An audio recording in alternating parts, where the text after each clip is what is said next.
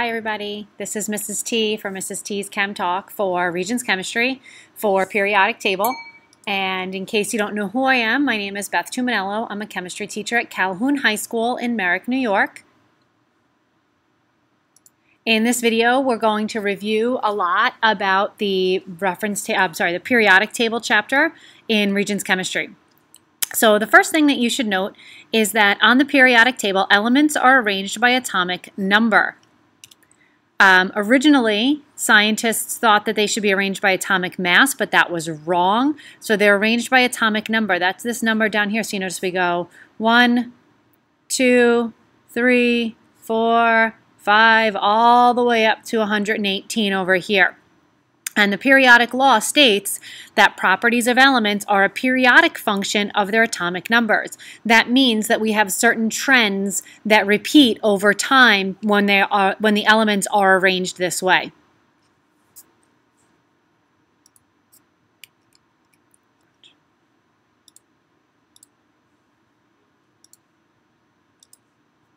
So on the periodic table, we have this key, and it tells us that up on in each element's little box, we have the atomic mass on the top here.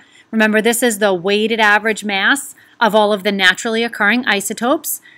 We have the symbol, the atomic number, electron configuration, selected oxidation states. We also see here that it tells us that relative atomic masses are based on the fact that they've based it on that carbon-12 is exactly 12 atomic mass units, and any of the numbers in parentheses are mass numbers of the most stable or common isotope. That would mean that those are radioactive elements. If we just go back for a second, I also want to point out down here, it says that anytime there is a star, 2,8 is at the beginning of the electron configuration. So starting at element 72, the 2,8 at the beginning of the electron configuration is actually omitted. So when we look at the way the periodic table is arranged, we should see that periods go across. So this is period 1 for hydrogen and helium. Lithium, beryllium, boron, carbon, nitrogen, oxygen, fluorine, neon is period 2. This is the start of period 3, period 4, and each of the periods is one of those horizontal rows. The period number also tells us the number of electron shells in those elements in that period. We also know that groups go down. Groups are the columns. So here from hydrogen down to francium is group 1. Beryllium down to radium is group 2, scandium down to actinium is group 3, and so on. Members of the same group usually have the same number of valence electrons, and that's what gives them similar chemical properties. That's also why we call them families, because of their similar chemical properties based on these same number of valence electrons. When we talk about metals, metals are to the left of the zigzag line on the table. The most active metal is going to be francium. Anything that gets closer and closer to francium becomes more metallic and a more active metal. They tend to have low ionization energies, which means that they tend to lose electrons in chemical reactions. They have low electronegativities, which means that they don't hold on to their electrons tightly.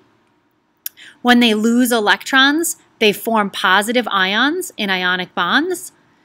Positive ions in a sea of mobile electrons is a way that we can describe metals.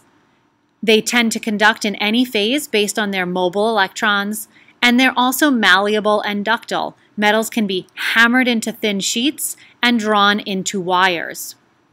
Most of them are solids at STP. However, mercury, remember, is our liquid for the metals. Everybody else in the metal side is a solid at STP. For nonmetals, we are talking about elements to the right-hand side of the zigzag line, including hydrogen. Remember that hydrogen is a nonmetal. It's not really in the right place for this on our table. The most active nonmetal is fluorine, so as you get closer to fluorine on the periodic table, the elements become more nonmetallic and more active nonmetals. They tend to have high ionization energies and high electronegativities, which means that they tend to gain electrons in bonds. They're going to gain electrons to form negative ions for ionic bonding, or share electrons to make molecules in covalent bonding. Nonmetals, they lack luster, they're not shiny, and they are brittle. And because of the lack of mobile electrons, they are non-conductors or poor conductors. Most of them, they're actually all over the place in terms of their phases. Hydrogen, nitrogen, oxygen, fluorine, and all of group 18 are gases. Bromine is a liquid.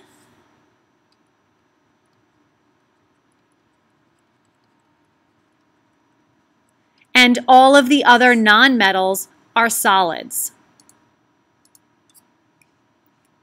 For metalloids, these are going to be the elements that touch the zigzag line in two places, but aluminum is a metal, aluminum is not a metalloid.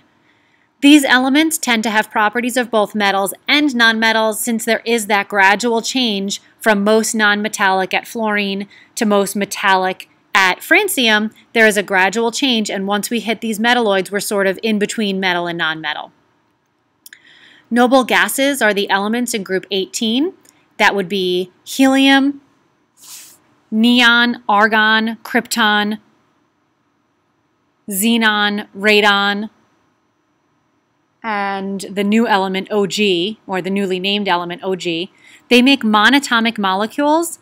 They have stable outer valence shells, or also known as a stable octet of usually 8 valence electrons, except for helium, who has 2 valence electrons that we call a stable duet. They have weak dispersion forces between their molecules, which means that they have weak intermolecular forces, but as you go down the group, their boiling points increase as their intermolecular forces increase. Helium is going to have the lowest boiling point in group 18 because it has the least number of electrons and the weakest intermolecular forces. Again, boiling points increase as you go down the group because intermolecular forces increase. For ions, ions don't have equal numbers of protons and electrons. Losing electrons makes for positive ions. Gaining electrons makes for negative ions. Allotropes are different forms of the same element. Different structures give them different physical and chemical properties. For example, the carbon allotropes are coal, diamond, graphite, and Buckminster fullerenes. Remember what we said in class, that graphite is inside of a pencil, a diamond is an extremely expensive gem, and you would not accept a piece of pencil as your very expensive jewelry. They're very different from each other. The oxygen allotropes are oxygen, which is O2, and ozone, which is O3, and oxygen is what is required for cellular respiration. It's what we give people when they're having breathing difficulties. Ozone, O3, actually causes people who have asthma and other diseases to have trouble breathing. So that means they're also very different. Different structure means different physical and chemical properties. Again, when we talk about a group, these elements in the same group have similar physical and chemical properties, and this is based on their number of valence electrons. So the same number of valence electrons dictates that they will react similarly in chemical reactions. As we go down the group, the number of electron shells increases.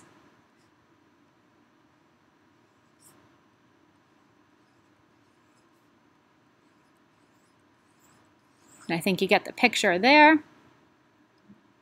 And since as we go down the group, the number of electron shells increases, that means that the shielding effect increases. That means that the nucleus cannot hold on to the valence electrons as tightly because all of these extra shells get in the way.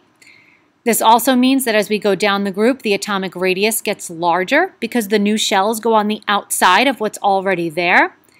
Ionization energy and electronegativity also are going to decrease down the group because the nucleus is what the protons in the nucleus need to attract the electrons from the valence shell in order to prevent them from being removed. They get more easily removed the harder it is for the nucleus to attract them, and electronegativity measures that attraction, so the attraction decreases as the nucleus has to pull through all of these extra shells. That's that shielding effect again.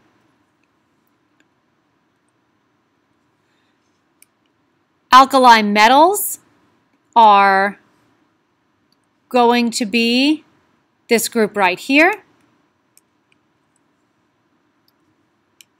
Alkaline earth metals is group 2. I'm sorry, let me go back for a second because the alkali metals do not include hydrogen. So alkali metals, alkaline earth metals. Transition metals are all of the elements in groups 3 to 11, which includes these guys down here, the lanthanide series and the actinide series.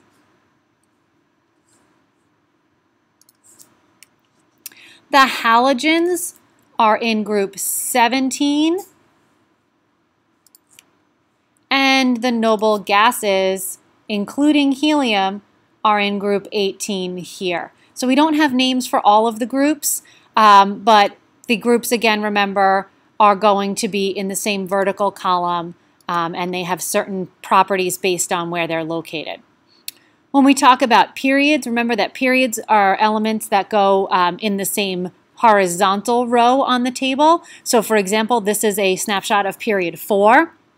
Elements in the same period have the same number of shells of electrons, but they have different numbers of valence electrons as you go across that happen to be in the same principal energy level. As you go across a period, the number of protons increases, but the number of shells remains the same. So these guys all have 4 shells, and as we go across, on the left-hand side, we would expect the atoms to be the largest, and they're actually going to get smaller and smaller as we go across because of the number of protons increasing. Increasing the number of protons as we go across pulls those valence electrons in tighter. It's called an increasing nuclear charge. So the number of protons is positive number of protons in the nucleus, and as that increases, the strength of attraction for the nucleus and how strong it attracts the valence electrons increases, which allows the valence electrons to come in tighter to the nucleus. Atomic radius is going to decrease because of that. And since ionization energy and electronegativity are related to how strongly the nucleus can attract the electrons, they will both increase across a period. Remember that ionization energy talks about the amount of energy required to remove the most loosely bound electron, and electronegativity refers to how tightly those valence electrons are held. When we talk about ionic radius for metals, metals are going to lose electrons to form ions, and since losing a negative electron forms something positive, ions of metals are positive. Ions of metals are also smaller than their atoms because by losing something, the atom has more shells and the metal ion has less shells and is positive. When we talk about nonmetals, on the other hand, nonmetals, because of their high ionization energy and high electronegativity, tend to gain electrons to form ions. These ions will be negative, and they will be larger than their atoms because, again, a non-metal atom gains electrons to make a negative nonmetal ion. The nonmetal ion has more electrons that cannot be held as tightly by the same number of protons in the nucleus, forming the valence shell to get further away from the nucleus. Remember that atoms and ions can be positive or negative. When they're positive, they're smaller than the atom. When they're negative, they're larger than the atom. So this was the Mrs. T's Chem Talk review video for periodic table. If you're one of my students and you had any questions, please feel free to email me or stop into Extra Help. If you're not one of my students, you can certainly feel free to look around on my YouTube channel or find my website, which is tomanellochemistry.weebly.com, and look for some more helpful information. Happy studying!